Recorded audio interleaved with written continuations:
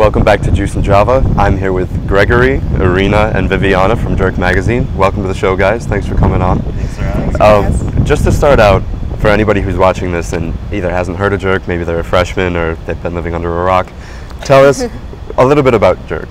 Well, Jerk is a thrice a semester magazine. We're really snarky. We kind of have a different attitude than you hear from most publications on campus. We cover an array of topics, everything from arts and music to full-length features to fashion and style. And we also include an array of opinions, everything from politics to technology to sex. And so we're really not afraid to talk about anything, and we say the F word. I don't know, can you say the F word on TV? Oh, that's a bit much. Calm down, sir.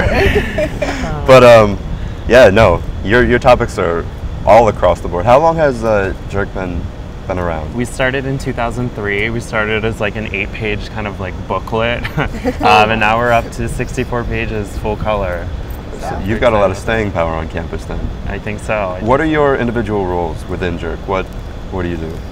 I'm the editor-in-chief and kind of the brand director. I manage the whole staff of, we're up to almost 65 people now. I'm arts and music editor, so we also refer to it as noise. I'm basically responsible for finding stories that are arts and music related around Syracuse University and general Syracuse area. And I'm the art director, and I basically direct all of our. Direct the art. No, I basically deal with all of the art staff, our designers, our illustrators, our photographers, and kind of give them guidance and kind of just make sure that the magazine comes together. Now, since you've been around since 2003, and here we are in 2010, there must have been, I mean, like you said, you were at 8 pages, now you're at 64 pages. Jerk must have changed a lot since its conception. Tell us a little bit about that. What sort of things are new in Jerk? What's changed about it? Well, first off, we've decided to kind of revamp Jerk. We've done a little bit of redesign, so it's going to look a lot different. Well, not a lot, I'd say a little bit. Just kind of a little bit sexier, a little more modern. I think it goes a lot better with our content now.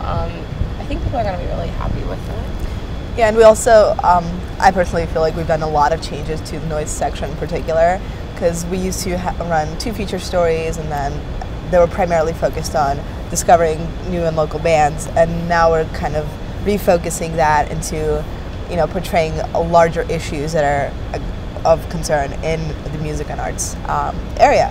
And we also have a new section which is called The Package.